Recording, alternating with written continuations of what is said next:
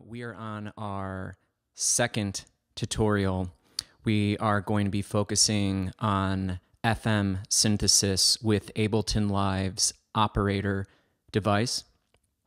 And what we will be doing is we're going to be making essentially the same tutorial that I recorded last time, except we're going to make that punchy bass sound with frequency modulation synthesis instead of subtractive synthesis. So if you haven't seen the last video, I would recommend going back and watching it because I explained a lot of Ableton Live concepts that I won't be going over again. So I'm going to assume you know that and assume that you know Ableton a little bit.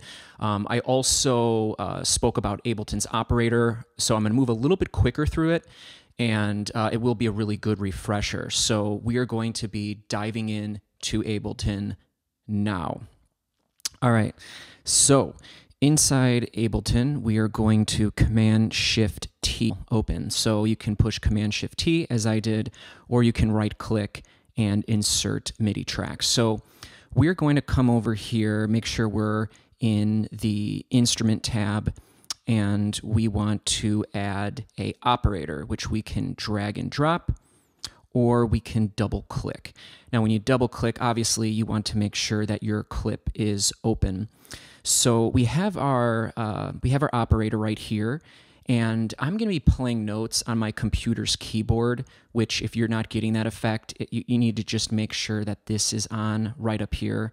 I find it very useful to play the computer keys because it allows you almost unparalleled functionality when you are designing your sounds, so you can play them while you design them, and you don't have to leave the computer. So I'm going to be doing that. So if we play some notes, just like in last video, we will not hear anything. That's why we have to record enable our track. So just like before, we start with a default operator and we have a sine wave. So what we're going to do is the last time we did this, the last time we met for our sound design series hangout, we used Ableton's Operator to make a punchy bass with subtractive synthesis. Now, Ableton's Operator is actually known for frequency modulation synthesis, but it's so robust and so capable that you can do other things with it and even merge the two, which we will see in this video. So I want to say a few things about how we're going to be using Ableton's Operator to achieve frequency modulation. So what I want to take a look at, and I want you to see right here, is right now we are in the Master tab right here. And as I mentioned before, each time you click one of these shells, the center display changes. So you want to make sure you're in the Master tab, and you'll see these different algorithms. And this is how Ableton's Operator, these are the ways that it will process the outputs of these different oscillators. So right now, the default operator is this one. What this says and what all of these say is whenever you look at one of these, the bottom right here means sound will be coming out of, in this situation, sound will be coming out of A. And then B, because B is on top of A, that means the level, or what's coming out of it, will be modulating A. And then up here, this means that C will be modulating B, and D will be modulating C. So it's important to know this, because I guess it's just important to understand frequency modulation a little bit better. So let's start getting a little bit practical, and we can come back to these later. Just know that anytime you select anyone that is on the bottom coming straight out like this, you're actually hearing it, whereas the one on top is actually modulating. So in this one, you've got D, and that will be modulating the outputs of C, B, and A. If you're not following along, it's totally fine. Come back and watch this, because as your mind wraps around this a bit more, you're going to want to really know it. And so if you're not following everything, that's completely fine. I want this to be very comprehensive. So right now, if we click on A, we're hearing a sine wave. Now, if we go into B and we start turning up the level of B, which is important, we're turning up the level of B, not the sound of B, you'll start hearing it change. Now, you'll also want to note that in B, we also have a sine wave, which is completely fine. So listen to what happens. Okay, you got that sine wave. But now listen to what happens when I start turning up B.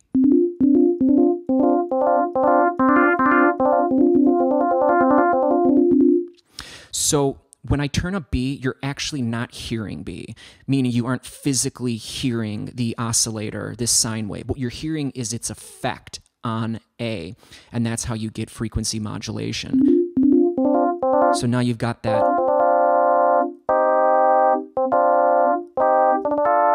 So now you're getting that sound. And if you turn up C, C will be now modulating B. So now check out what this sounds like. So that is basically the frequency modulation type sound. Now, we are going to be using that to make our punchy bass sound. And just a little bit of quick history on frequency modulation synthesis. The first frequency modulation synthesizers, they did not have filters, which, because we're using operator, we can use. In subtractive synthesis, we basically start with a bright waveform, and then we use the filter to manipulate its brightness over time with an envelope. But in frequency modulation synthesis, we actually use the envelope to fade in or out the effect of the modulated signal. So right now we're going to add, just to demonstrate this, we're going to add an attack. So what this attack says, and I'm going to turn up the level of B. What this attack says is that over the course of of about 1 second, the level will be faded in up to this amount over 1 second, and because the sustain is up, it will hold that, and then the release will say how its effect will dial off over time. In A, our envelope is just open, so we're going to hear it. So check out that you'll. So I'm going to hold down some notes and listen to it fade in, and then it's going to hold, and then it's going to sustain. So to illustrate it some more, let's lower the decay a little bit, and now you're going to, after it hits its peak, you're going to notice it dropping down a little bit. Let's give it a little bit more decay to illustrate this. So now how it rests lower when it finally does sustain.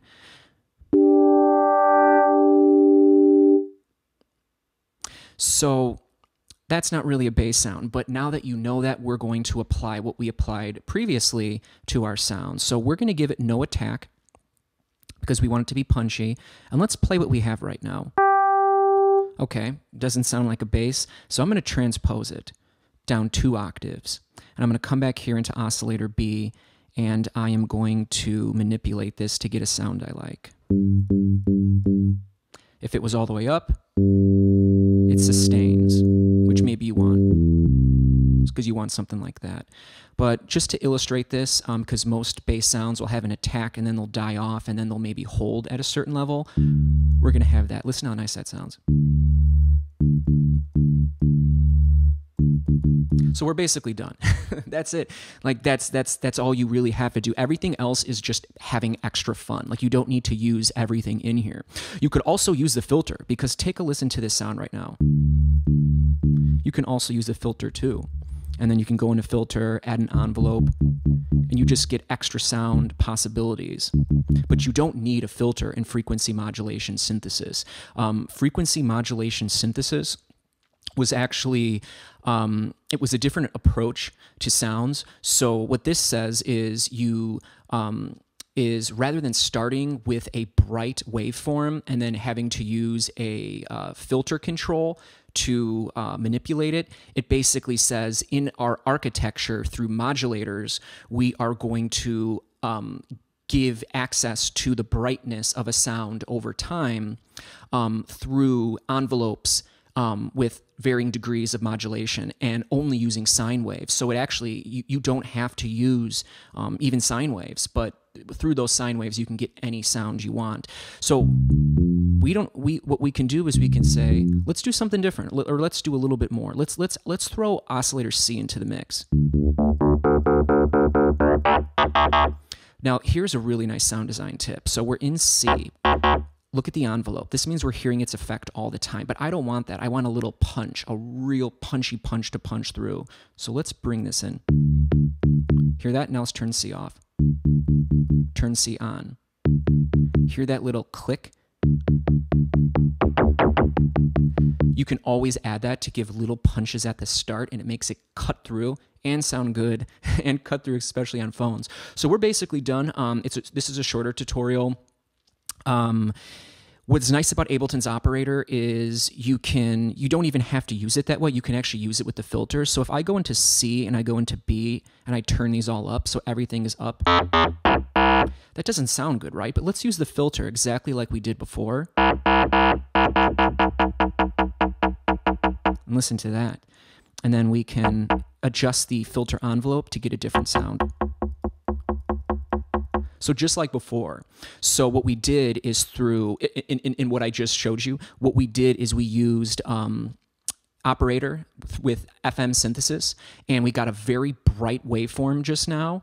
I'll turn filter off. But then we used filter just like we did before to give it that envelope to basically do kind of what we did in subtractive synthesis. So this is going to give you a more nuanced take. I did that last step really just to show you how many options you have.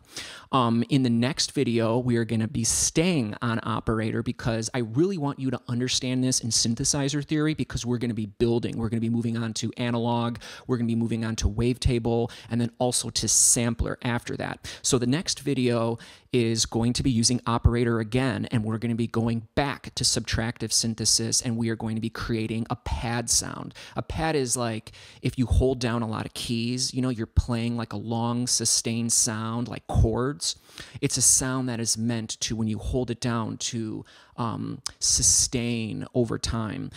Very great for ambient music. So we're going to create that in Operator using subtractive synthesis, and then after that we're going to do the same thing in FM synthesis, and that will all be in Operator. Then we will be moving to analog. I'll be teaching you how to do the same things. The reason why we're focusing on these different kinds of sounds right now is because there's really only two types of sounds as I see it. There's staccato sounds and legato sounds. So staccato is like a bass sound, like a boop, boop, boop, and legato is like a long sustained sound.